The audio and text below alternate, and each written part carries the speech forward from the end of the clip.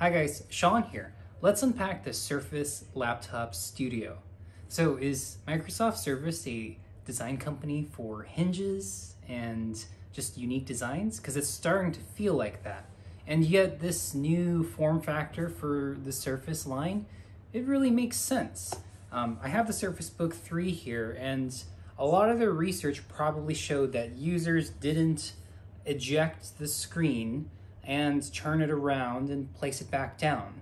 They probably saw a lot of the users, especially myself, guilty, just left it connected. It was more convenient this way, and one of the largest drawbacks of having a screen that ejects is that you disconnect from the GPU that's in here. So all the graphical power that could make games run on here, well, you lost that continuity because you decreased that power by having it just separately here, and a lot of apps weren't compatible when you ejected the screen.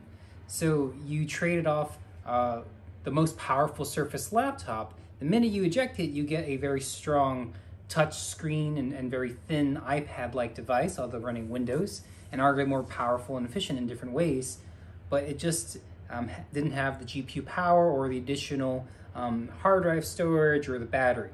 Well, the Surface Laptop Studio changed that. So let's go over one of the most featured designs over there. It's its new hinge. And so I've dealt with a lot of thin screen devices before, a lot of unique form factors, and cable management or just having durable cables, that is so important. On my LG wallpaper TV, for example, I broke it just by remounting it and moving it from one room to another, and it has very sensitive cables. Now, it says in the Microsoft Mechanics breakdown of the Surface Laptop Studio that the cables are durable enough to withstand 180 degrees of bend, which is within the line of how it's designed. It's designed to go down. And we've seen this before in some different laptops out there, Acer, Asus, in terms of how they've implemented it. And they've kind of looked, let's just say, awkward, because the screen kind of juts out and there's still that square frame that you see. But here, they said they took inspiration from the different Surface line of devices. And so this looks like a conglomeration of the Surface Studio, obviously, the Surface Laptop, and the Surface Pro line, because you have that hinge and it kind of bends down all the way closer to you. But in many ways, it also reminds me of the iPad Pro, and its keyboard, where it goes right up until that touchpad. So you have screen and touchpad and it goes right in front of you, but then it goes the extra mile by leaning all the way down. So a lot of the innovations there that the Laptop Studio has is that new hinge form factor, and it now has the larger, or the largest trackpad, still 10-point multi-touch there. So when you have the screen bent that far, you have the choice from either just using your very, very powerful trackpad, larger one, or just touching the screen itself. And if you go all the way down, well, then you still can go ahead and take the pen that's now stored under the keyboard there, and with the new Surface Pen 2 that has improved haptic feedback. So with that new pen, it also leads into the improvements on the screen and how fast the rapid response is, and the new Windows 11 updates that are very pen and touch input friendly. So it's a combination of Windows 11 aligning with the new hardware form factors and just using Windows Ink and the pen. So it's a very interesting note that Panos, the lead of the Surface team, is now in charge of leading the Windows 11 update in the OS that's coming out as well. And we're seeing this all merge together. So one of the cool parts of what I've seen in the Surface Laptop Studio is that the fans look like the back of Surface laptops, and it's right on the bottom of the device.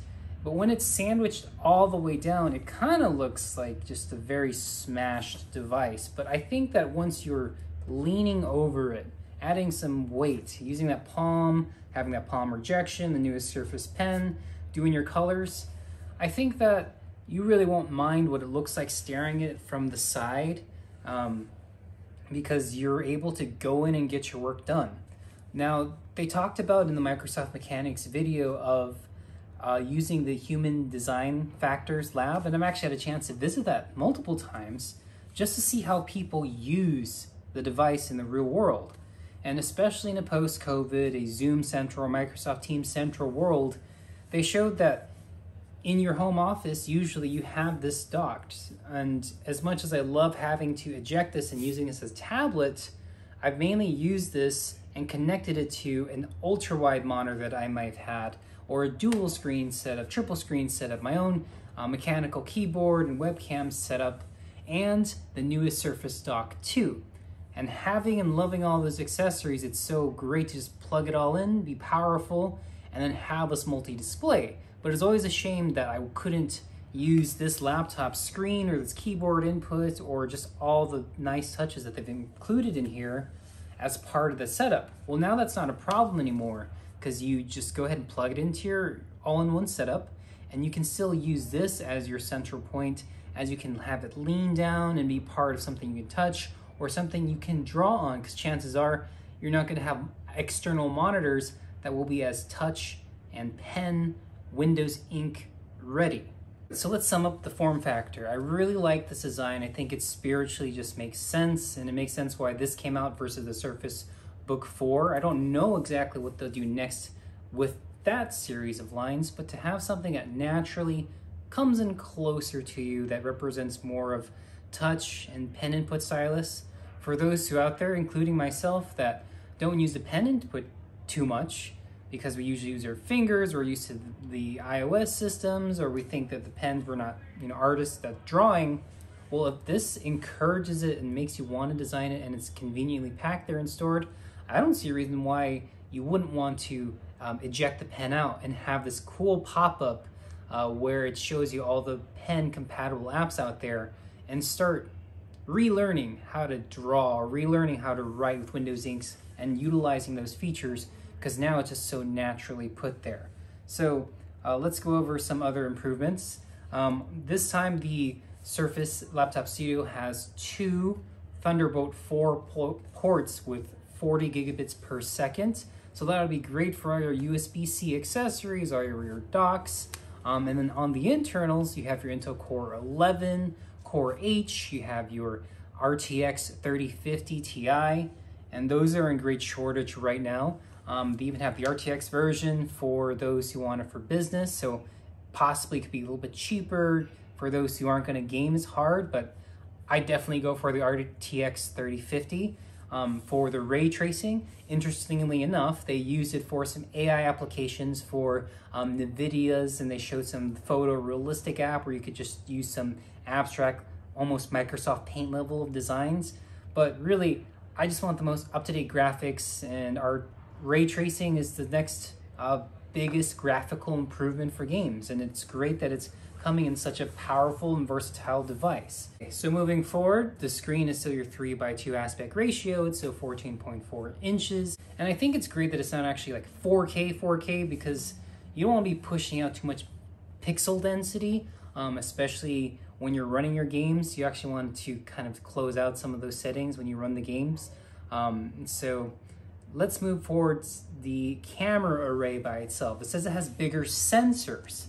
And that's really important for Microsoft Teams. Teams itself can already track your face while you're moving, but this one can actually show your face and actually use some AI, it says, to have some better visualizations of your face while you're chatting. And who doesn't want the best on-screen presence when most of us now are still work from home?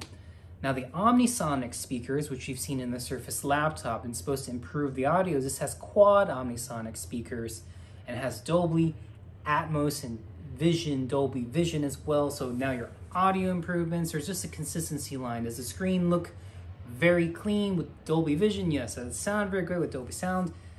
It sounds excellent. So this device has 19 hours of battery life with the Core i5 and about 18 hours of battery life with the Core i7. So they're still calling it all-day battery life.